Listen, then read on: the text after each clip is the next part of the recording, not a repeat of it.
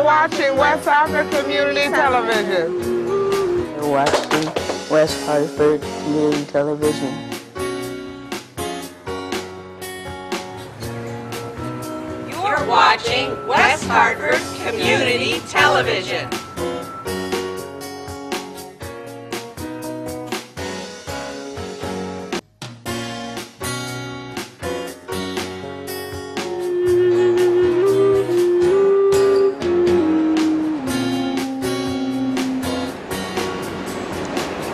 For the community, by the community.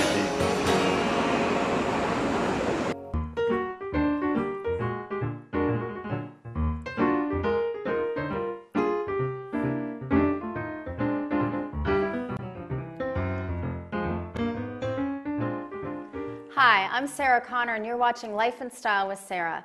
On tonight's show, I'm welcoming back Maureen Hazley-Jones, the English lady, and she's going to help us do some indoor gardening this time by keeping our houseplants healthy. Maureen, welcome back. Thank you. It's lovely to be here with you again, Sarah. It really is. And especially to talk about bringing the garden indoors in the winter. Well, Connecticut has long winters, so yes, yes. We have to garden somehow, right? Need a little bit of bloom, don't we? Yes. And especially too, it's so important. The leaves of the plants in the house oxygenate the air and keep the air clean. You know, which is so important. There's so much terrible stuff creeping around in the air inside, isn't there? Well, you have all your windows shut. All the windows shut. You're just recirculating whatever it is that's, yeah. And even if say you're painting inside, which our team is doing this winter, use eco-conscious paint without any chemicals in, for instance. And what was the other thing I was going to say? You know I'm often... Humidifying? Keeping the air humidified. Good girl. Yes. Yeah, excellent. Is pebble trays underneath all of your plants, except for the cacti. And also a humidifier. If you can, folks, I mean, tell the folks, too, that there are lots of things on sale, humidifiers. I've got one downstairs and one upstairs. And I've also got an ionic breeze air cleaner, which makes a difference, too. But those are a little more expensive. Right. So if you can, though, humidify the area, yes. I know my whole family, we're all kind of scratching with dry skin. And, you know, at night it's hard to sleep when the air is so dry. Oh, it is. It really is. And we have heat that's blowing, and it's just circulating all those... I don't even want to know what it's circulating, but... Well, I must admit I'm quite hot-blooded, so I keep my temperature in the house down at about 58, 60 at night. So yeah, we do turn it down at night, but it's still... still have, it's just dry. It clicks on because, especially the temperatures we've been having this winter. Yes, it's been pretty brutal. But look at we've got all these lovely plants around us. We have a great assortment, so should we just talk about what we have on the set, and you can tell us how to keep all of these growing? Because some of these are brand new to me. So which one of these are sort of foolproof? I always tell my husband, he frequently for Valentine's Day, instead of getting me flowers, will get me a plant because I love plants. Right, and he keeps going for you. Well, that's hopefully. Oh, but he always asks the people that he gets the plants from what plants can really take abuse, because I love to garden outside. I love having houseplants, but I tend to kill them. It's the same thing. So help me. All right, love, I'll try. So this one has lasted almost a year. This was from last year. Right, that's the philodendron, and you've got a small rubber tree in here. This is the small rubber tree. Yeah, that's the small rubber tree. Okay. And they both like the same growing environment, which is regular soil. And what you do is with the soil is 1 part potting soil, 1 part peat moss, and 1 part coarse sand. That's the mixture you would have for a regular houseplant. Interesting. Right. And that's not, if you got a potting mix in a bag, that's not those things? No, it's not. So just get your potting soil. It would be the same for the ivy over there, too. And then the other thing that you would do, too, is, you know, plants like to be moist through the, you know, all the time, just like you're humidifying the air. So you see, I'm just what I call misting a little bit here. And also, if you do the same to the ivy behind you, even if you get some on that Christmas cactus, it's fine. It's okay. Yeah? All right, so all on the top too, love. Don't be afraid. That's it. So wonderful. ivy, I'm scared of ivy because I've had... They don't like to be sodden. They don't like to, you know, have soggy feet. So when the top part of the soil, about 2 inches down, feels dry, that's when you would water it. Okay. And all of the pots here, the ivy and the cyclamen over here, okay. I'll give that a little bit of a mist as well. It's, they like cool, and they like moisture, you know, indirect light, especially for the cyclamen, so that you can keep that going, you know, all the way through. So let's talk about light, because I went in preparation for the show, because I have been just starting to venture back into houseplants. When my kids were young, I just couldn't, I just killed them all, and I think it was because I wasn't thinking about them. I was neglecting them. Yeah. So I went and I bought a few things for the show, and I was looking at the light requirements. So when it says moderate light, what does that mean? Right in the sun? Does it mean indirect? No, what? No. Or so talk moderate about the different light means requirements. indirect light. Okay? Sunny would be, for instance, the Christmas cactus over there, which is a jungle cactus. It's not the same environment as you would have for your succulent, your jade plant over here. Which that could actually be in what I call a dish garden with the succulent and with another kind of cactus in a mix. Actually, the mix for the cactus would be 1 part potting soil, 1 part of peat moss, and 3 parts of coarse sand. You know, good drainage, but they don't need a lot of nutrients. So, so those they're would used be to fine. living in desert conditions. And with like the succulent here, and the cacti, you would just water about once a month, especially in the winter. So for light, I have this right in my sunniest window. Exactly. In the Full sun, yes. on the table. Right. Direct sun. Right. So this should be the same, the that Christmas should cactus. Be the same. Any yes. cactus. You are any cactus, full sun. And then again, down here, we've got this lovely African violet. And these are so trouble-free too. See, I would argue differently. I've killed so many. Oh, what am I doing wrong? No, you're so fine. So how are they trouble-free? Okay, what do you do? They're trouble-free. Number one, though, just as I say, you would mist, you know, all of your plants. Right. At least every day during the week. Every day. And then when you would water them, put them in the sink and put you know, the whole spray on them and let the water run down all the way through the soil. They love to have a bath. Okay. The only one that doesn't like to have a bath, does not like to have wet leaves, is your African violet.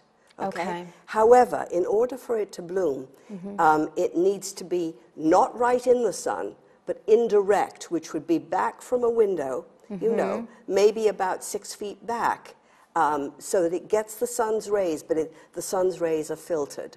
And because it's a blooming flower, a blooming plant, it would need to get African violet food, organic African violet food, about every other watering. But do not get the leaves wet. They don't like to have wet leaves. How frequently do you water the African violet? This one, it's nice and moist. It'll do fine now until, I would say, Friday. You know, so check it like a couple of times a week. Depends on what's happening in the house with your heat, you know, and lack of humidity. Again, this one needs to be on a pebble tray. You know, and by that it can be an old saucer, you know, with just some pebbles in, just like the pebbles here in the paper whites underneath, and you know, you keep those pebbles moist every day too. You check those. Just go around with a little jug of water and water the pebble trays too. So that's really, I'm thinking, that's a good job for my girls. Yes. They can go around with a watering can and water you're the pebbles. introducing them right, and then again, they learn what to exactly. do when they have their own plants. Exactly. So again, I just want to talk about this a little bit more. So the soil, when I bought this, it said evenly moist, don't let it dry out. So the top might get dry and the bottom underneath might not be dry. So how do you know it's time to water? If the top is dry down about 2 inches, then you water. But in order to water it properly, you really should take all your plants into the kitchen, you know, and run the water all the way through so that the water comes out the bottom. All right, so it's a good thing when it's filtering down through absolutely. And you see the water coming out. Yes, because many of these, even though it's a small plant, many of the roots go all the way down through the pot. You know. Okay, so that's really the only way you know you've gotten all the way to the bottom is by seeing water come out. Right. And that can bring us also, if you like, we can talk about your rubber plant that, that they're having trouble with. Yes. Well, one more thing on the light. Okay. Just one more thing. The indirect light, my husband and I were talking about this the other day because of the plant we're going to talk about in a minute. Yes. But, so the sunny window that I have this in is in my living room. Yes. It's southern exposure. It gets gobs of sun. And we have long, like almost full wall windows. So this is right in the sun. Excellent. So this would do well maybe like on the coffee table in that room because it still gets sunlight. Yes, exactly. The room is still lit by the sun, but it's not in the window. Right, because you would find, if you ever did that, put that right up there, those leaves would burn within a couple of days.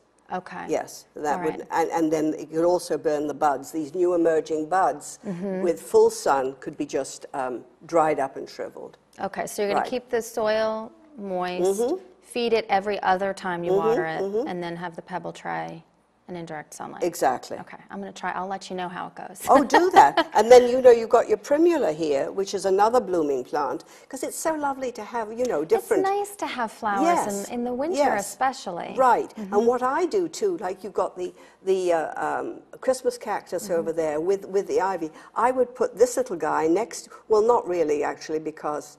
Well, never mind. I was thinking about light, because this one needs to be moist. Okay. So this one will need watering. Is this watering. similar treatment to the African violet? It needs a lower light. Even less light? Yes, because the primula or primrose outdoors, you'd find it on the woodland edge, which would be part shade.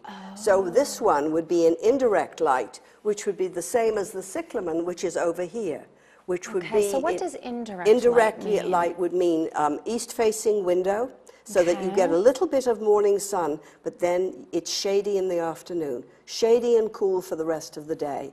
And away from a heat source. For instance, this cyclamen is at the bottom of my main staircase. There are no radiators around. There's humidity going because I have the humidifiers on.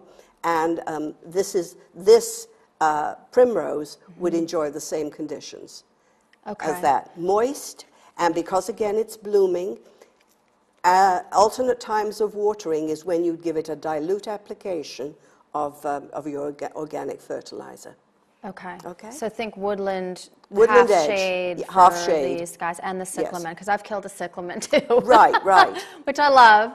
But I loved the plant, and I don't know, I either overwatered, I don't know what I did. I did a lot of things wrong, what you would do with the cyclamen too, when it's finished blooming, you take off the dead flowers, and then you let it dry. You'll let the plant dry out. In June, you'd put it outside, and then you'd water it just regularly.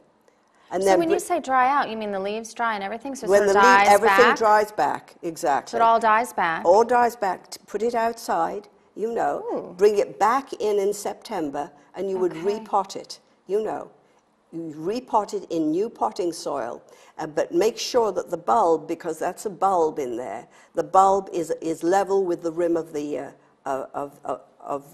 pot. And then you can start watering it again, and it'll come back for you. So when you put it outside where it just gets regular rain? Do you water it when it's outside? A little bit, but not a lot. The outside temperature will take care of it. But when you put it outside, because it likes, again, shady inside, put it like under a tree would be a good idea. And you just let it sit there for the summer? Yes, yeah. That's what I did wrong. I didn't kill it. I just didn't give it new life. I thought it was dead. Oh, it loves to be outside and talk to the other plants in the garden. So it's really a bulb that comes in and blooms. How long should you expect it to bloom? It should bloom December through to about March, so about 3 months. So it is actually a winter blooming bulb. Yeah, it is here. Because it's what's called a tender. This is not the zone for having this guy outside. But if you're in certain areas of, California, Southern California, winter, this guy could be outside very nicely. Oh, I'm going to try that. Yeah. That's great. So let's talk about... Excuse me, I have a very large rubber plant at home that I just got this fall, and I said to you, something's wrong with it because is it normal that the leaves are turning yellow and they're dropping off? And it has a long trunk, thin trunk, it's like and a then tree. these big, it's a tree, these big leaves, and it's beautiful. And I was told two things when I purchased it. The room we have it in, it's a room that has northeastern exposure, so there's not a lot of sunlight that comes into that room. They said this plant will be good for that, and then they said don't overwater it. So I've been trying to be on a once monthly schedule of watering it. Well, this plant, the rubber plant, just like the philodendron here, Monstera, which is the other name is the cheese plant, and the spider plant, they're what I call institutional plants. Okay. You can have them in the foyer of many large corporations when you walk in, or hospitals or nursing homes, all kinds of things. They're pretty trouble-free. However, except mine's not happy. The other thing, what you can do is, if you can, make sure it's in a terracotta pot, which is porous. And what you've been doing while you're losing leaves is because you're only watering the top, a few layers of the plant of the root. You're not watering it all the way through. So right, because it's in a very large, one of the pictures, you should be seeing pictures as we're talking about this, and one of the pictures shows the big pot, and inside that pot is the actual pot that the plant and the philodendron, the rubber tree and the philodendron are in. Right. And I have no way of knowing if the water's coming all the way through or not. So you suspect Take it it's out. not. No, exactly. Take it out, repot it, but don't pot it only into a pot that's maybe an inch or two larger, okay?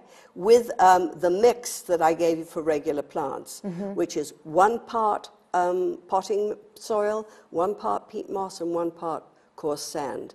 Okay. Then in that terracotta pot, then, once a week, take it and put it in the sink, fill the sink with water so that that water is getting absorbed all the way through into that root system.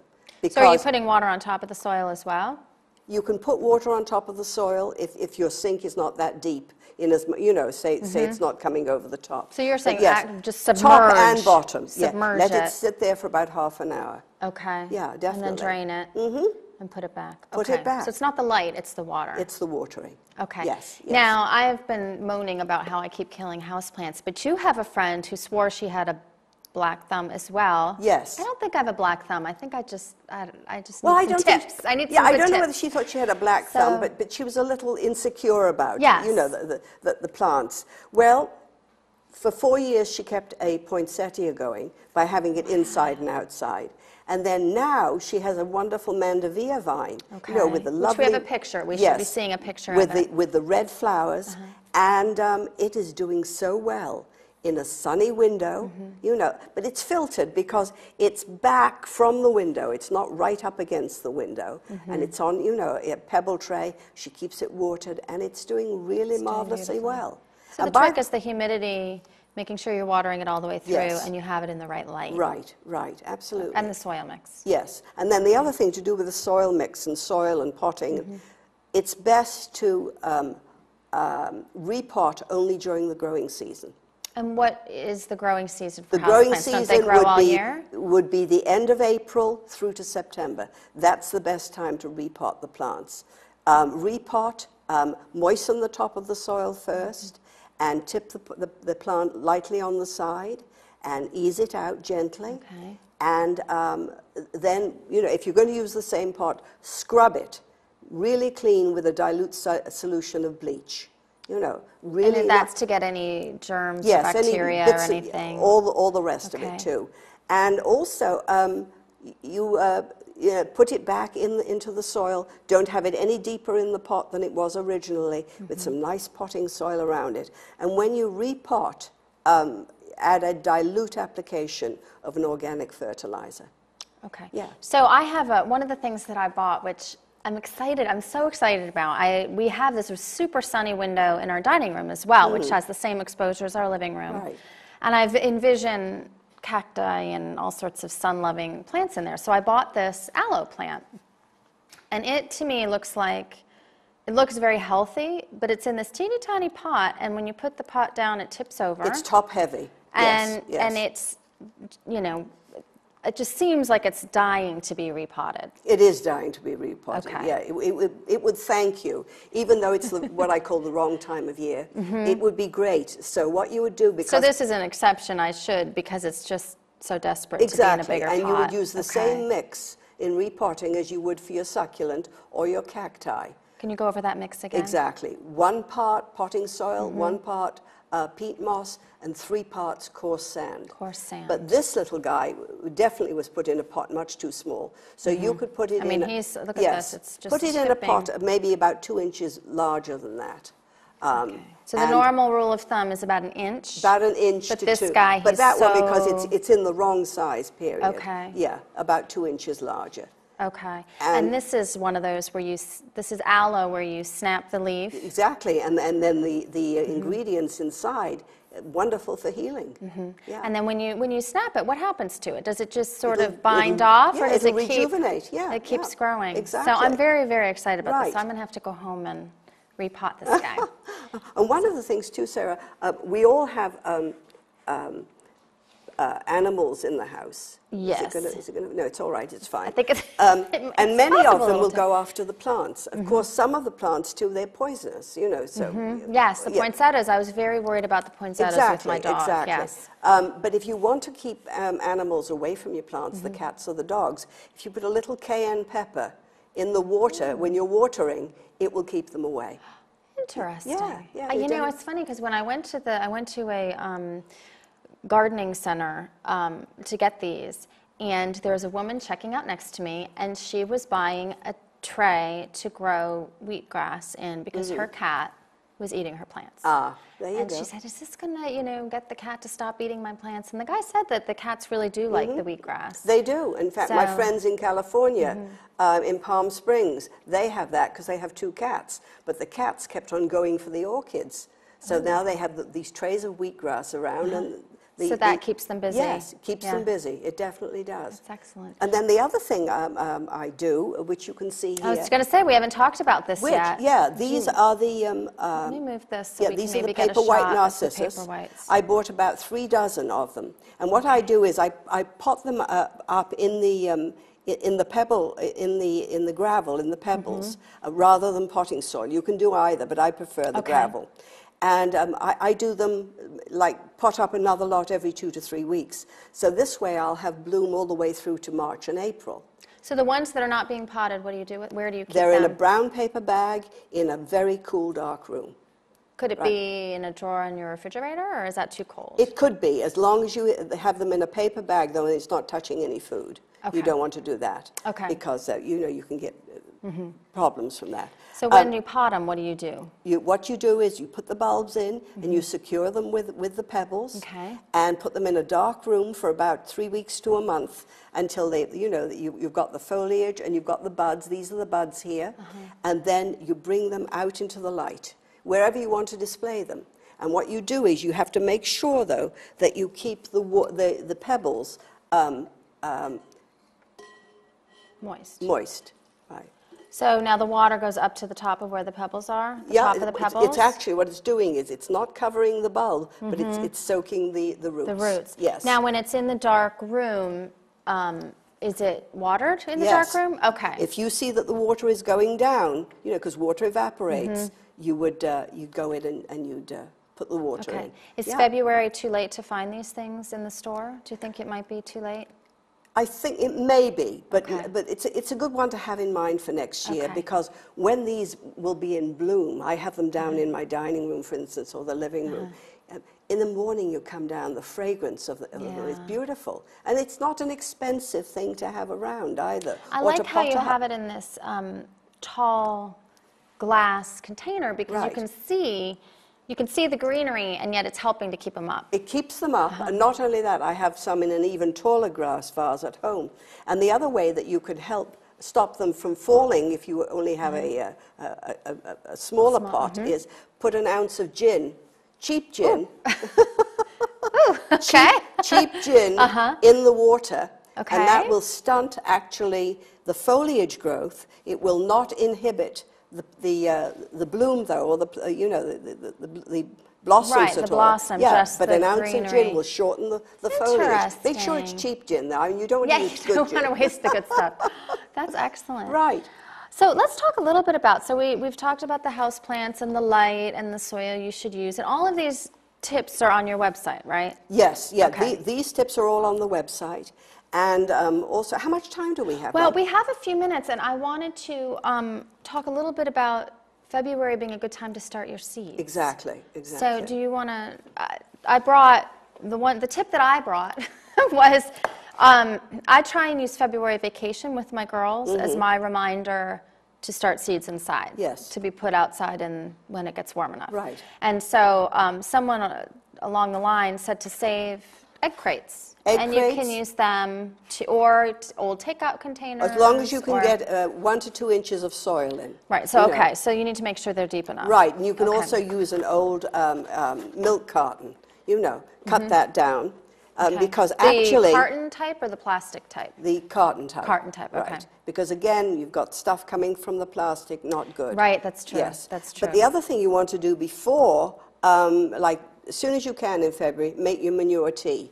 Okay. That recipe will be on my website. It is on my website. Is it complicated? We might be able to sneak it in. What do you mix? No, it Manure and what? Yeah, you get the large 30-gallon bin from the hardware store on wheels, fill it with water, get a large burlap square or a sack, put in 3 or 4 shovelfuls of manure, tie the top like a tea bag. It's not as good as Earl Grey, but tea. Yeah. You put that bag in the water, and every few days you'll dip it up and down just like you were steeping tea. And in about 10 days to 2 weeks, you'll have this lovely potent manure tea that you can, the night before you plant your seeds, soak the seeds in some manure tea. So you just scoop the tea out. Yeah, and put it in a let them soak. Container Then take them out and let them drain off a bit. Okay. And then when the seeds germinate, you can also feed them with the manure tea too. Do you feed them straight, or do you dilute the manure tea? Well, no, it's diluted with the water. Okay. Yeah. So you just straight from the container. Oh, sure, absolutely. And I mean, I love manure. Yes, I know. My fragrance preferences have always been weird. It's in my blood. Well, as my daughter says, it smells like horses. And she loves horses. Yes, so. Yeah. So all of these tips are on your website, plus everything that we couldn't get to. Exactly. And that's www.theenglishLady.com, right? Exactly, yes. TheEnglishLady.com. TheEnglishLady.com. Okay, that's great. Maureen, thank you for joining me again. It's been a pleasure. I am hopeful that I will have thriving houseplants. Well, I mean, and doesn't time fly when you're having fun, right? It does. Especially when we're surrounded by all this greenery and bloom. I know, this is so terrific. You've been watching Life and Style with Sara. I'm Sara Connor, and I thank you for watching. Don't forget to tune in next month to a brand new episode. Thanks and good night.